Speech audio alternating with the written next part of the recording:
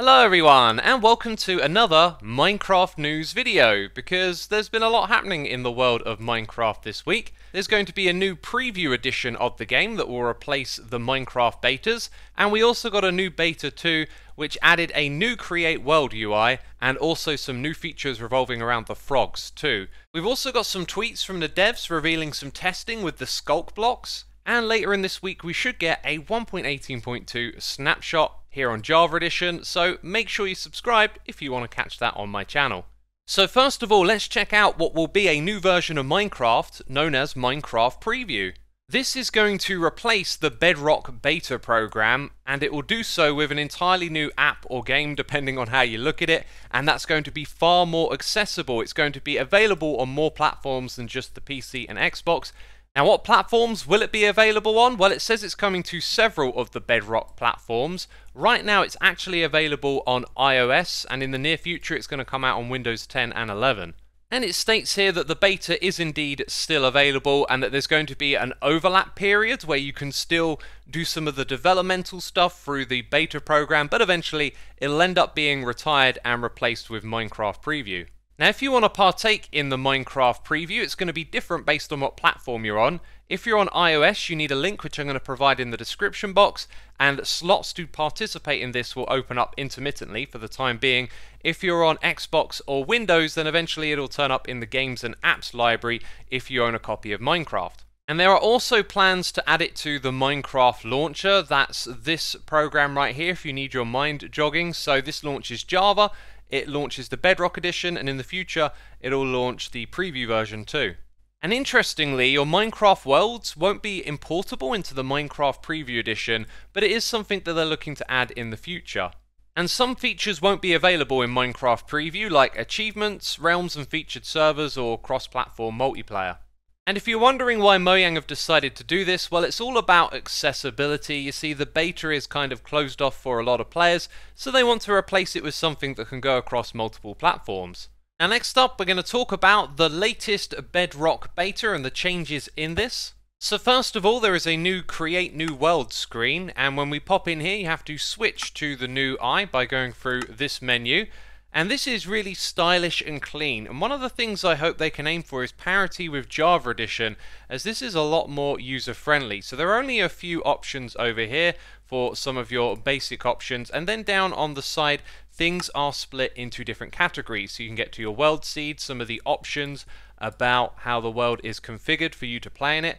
There is a multiplayer screen for you to be able to set up your world to play with other players, and then there is the cheat screen where you can turn these on and then access some of the other game rules. I like the way that this is all grayed out until you flick the thing at the top. It looks very clean and it's rather intuitive.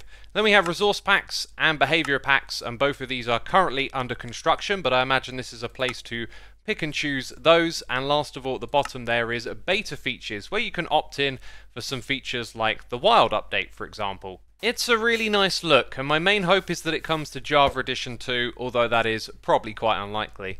So first of all, previously known as frog eggs have now been renamed to frog spawn, probably to avoid confusion with the spawning egg, which is actually called spawn frog. So now we have spawn frog and frog spawn. I'm not sure if it's more confusing now. The time it'll take for the frog spawn to then hatch into tadpoles has been increased. Previously it was like 30 seconds to a minute, and so far we're clocking in at a couple of minutes and none of them have hatched. They of course hatch into tadpoles, and the hitbox of these tadpoles has now been increased, but that's not the size of the mob itself. It just means it's easier to punch one, which is kind of cruel. And I can't actually punch it? Yeah, for some reason I can't punch the tadpole. Now this frog spawn is said to have a new texture too, and to my eyes it looks slightly more grey than I remember. And there's also been changes to the frogs as well. They're now going to jump more frequently. They're going to have tweaked jump and tongue animations, and the animations themselves are supposed to be a little bit smoother, especially when in the water. So let's have a closer look at these right here. Yeah, look at this. They have a gorgeous swimming animation. Very nice. And the tongue animation changed as well. We need a little slime to see this. Hey, we've got another one. And now we can see plenty of that animation as we've got lots of slimes around here. It's really good. I like the animation. And look at this, our first frog spawn hatched into tadpoles. Some of them made it onto land. That was at least 6 minutes. So it takes quite a bit of time for them to hatch now. And that's about it for the beta, so let's move on to some of the tweets about the Deep Dark from the developers of the game itself. So first of all, we have screenshots of some testing of the Sculk catalysts on Bedrock edition of the game. And with this reply, we can see that they were testing out a mob farm design to see what a casual player might do with these blocks. And when we have a closer look at these images, I do notice that one of the monster cages is kind of highlighted up here. You can see it even better in this angle right here, but it's probably just a testing feature, and I think what they're doing is they're using spiders, dropping them down to their depth to see how much this stuff will spread. Now in this second tweet from King B Dogs, you can see more testing. This time it's on Java edition of the game, so you can see they do some parallel testing. And there is a great question down here asking if the Sculk catalyst creates the Sculk shriekers, and it turns out that they do. So if we enlarge this image, you can actually see that there are a lot of them spread out across the land over here. So it's a way to farm those blocks. You can create them and then harvest them later on. And just having a closer look at this area, you can see that there are some strange clusters of particle effects. Now to my eyes, it kind of looks like the souls animation that we see off of the top of this block. It's quite quick, so I'll do it one more time.